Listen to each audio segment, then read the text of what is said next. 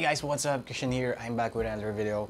Today guys, i-unbox natin tong new case ulit from Cooler Master. It's a MasterCase SL600M.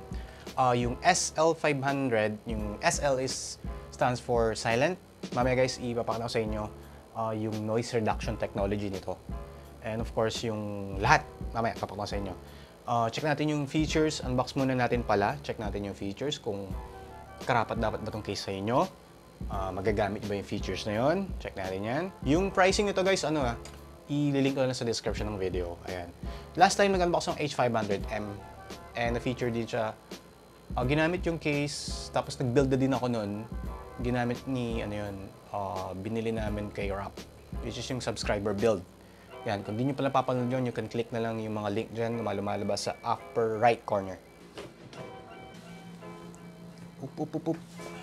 Malalaman ko yung niya.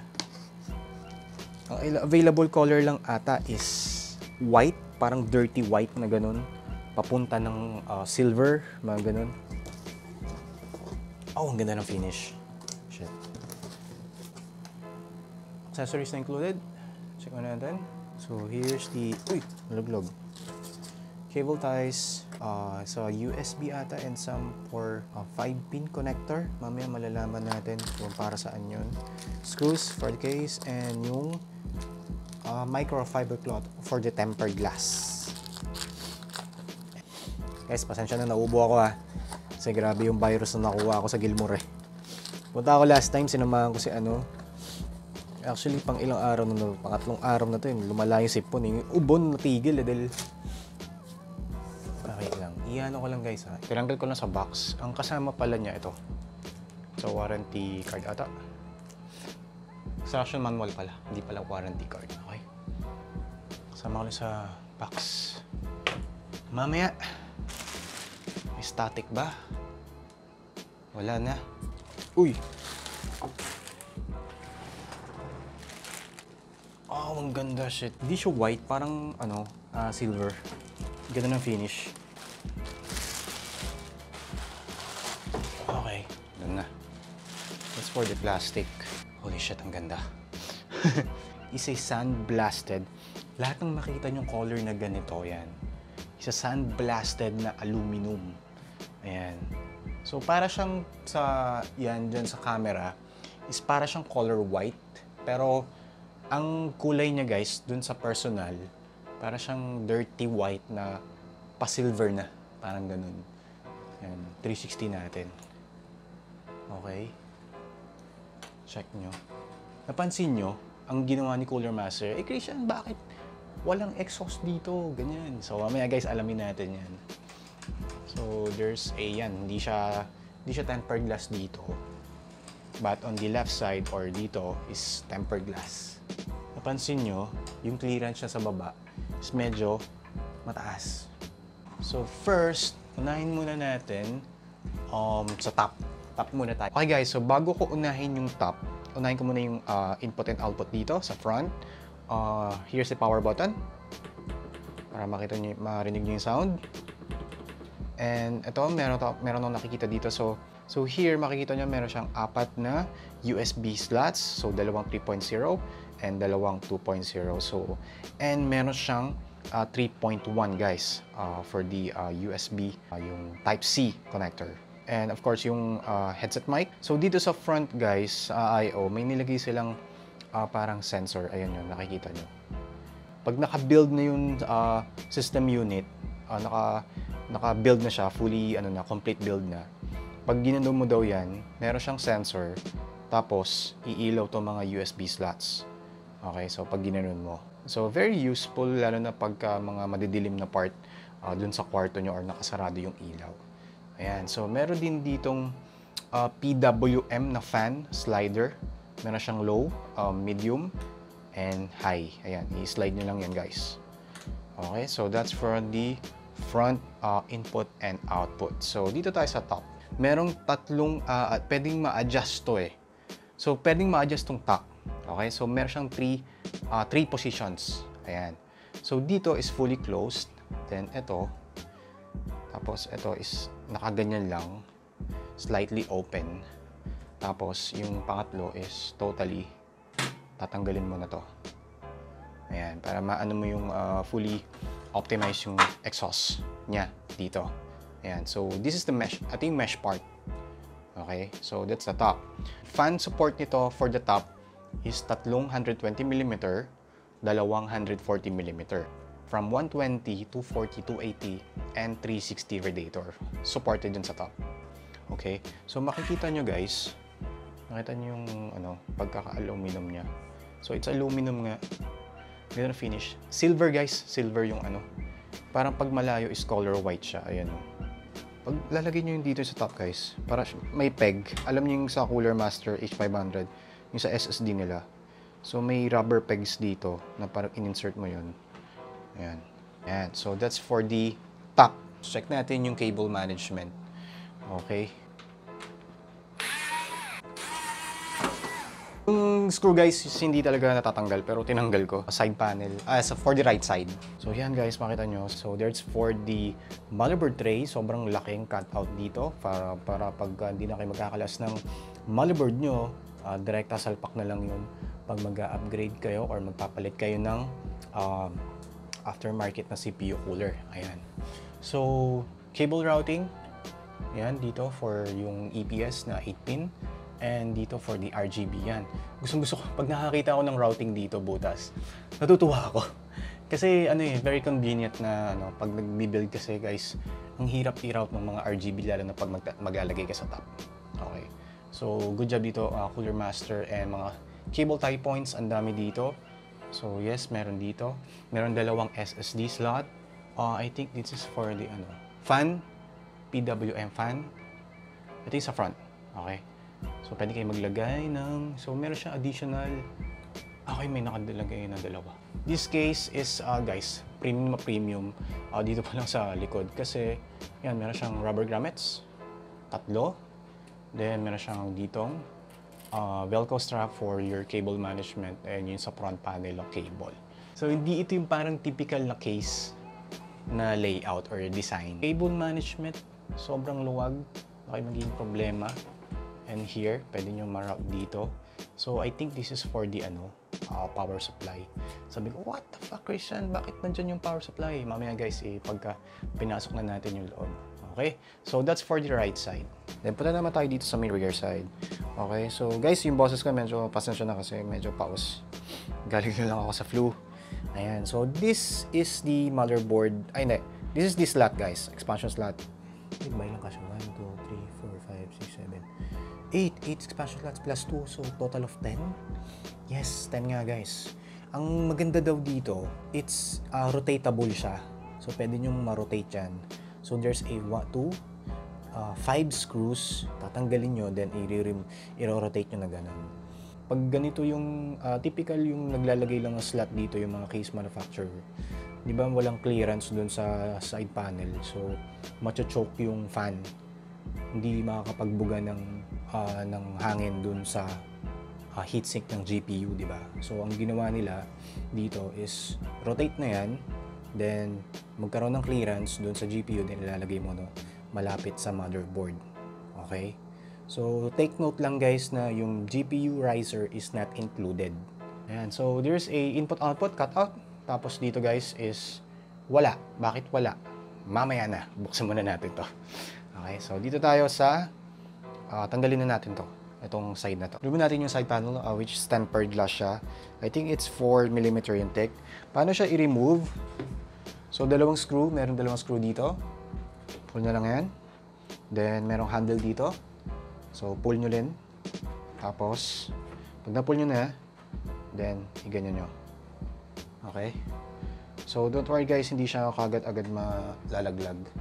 Kasi meron siyang nakalock siya dun sa baba. Like the MasterCase H500M NP, yung mga ganun. Ayan, so if natin. So like I said guys, lagi ko sinasabi to, mas preferred ko tong ganitong tint. Slight tint lang, hindi siya yung sobrang smoke, parang light lang. So hindi siya sobrang light niya. Okay? So mas preferred ko yan.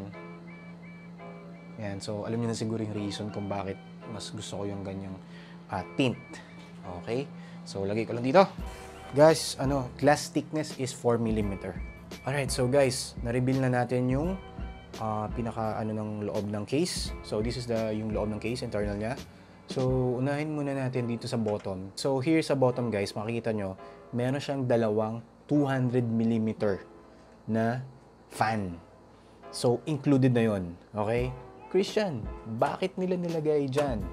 So ang ginawa ni Cooler Master dito, iniba nila yung layout ng case. Okay? So ang ginawa nila, sinarado nila tong dito, then sinarado nila tong dito sa front. So ang pinaka-intake nito is sa bottom. So kaya nilagay sila ng dalawang fan dito. So bakit ganun? So ang nangyayari nun guys, so ang ginawa ni Cooler Master dito guys is yung vertical chimney effect na layout.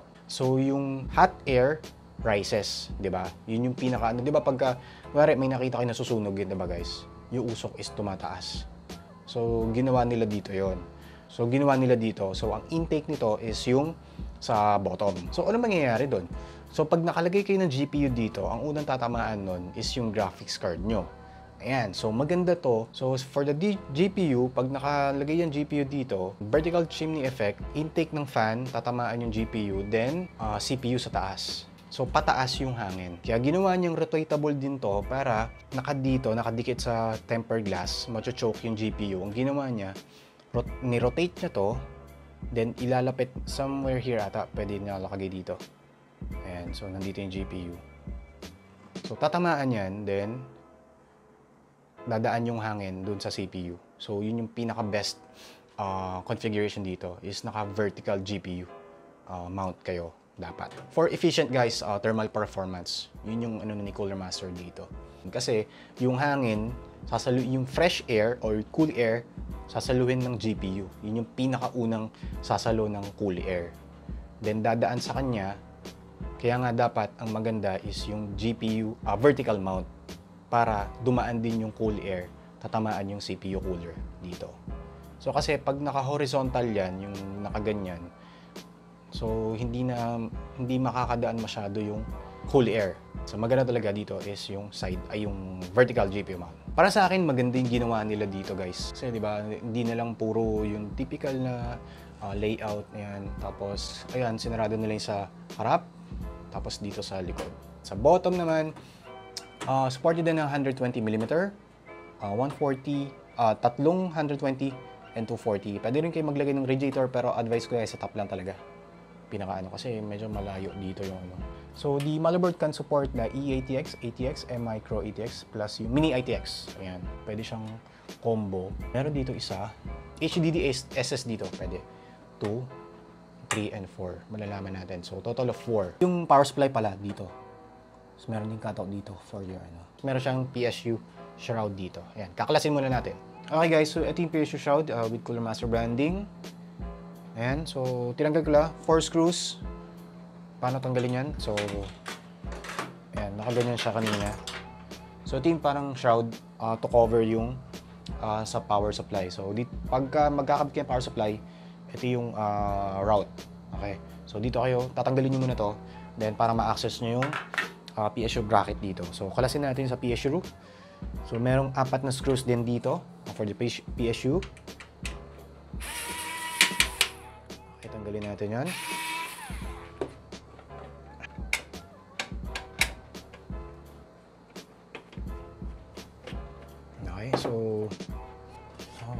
So once natanggal na yun, so marireveal tong PSU bracket. Ayan. So nakita nyo ba? So this is the PSU bracket. And sa PSU shroud, merong nakalagay ditong SSD and yung HDD mag-mount dito. So this is combo.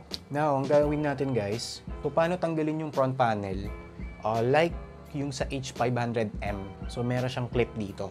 So 6 yun, tatanggalin mo. So 1, alalay lang guys kasi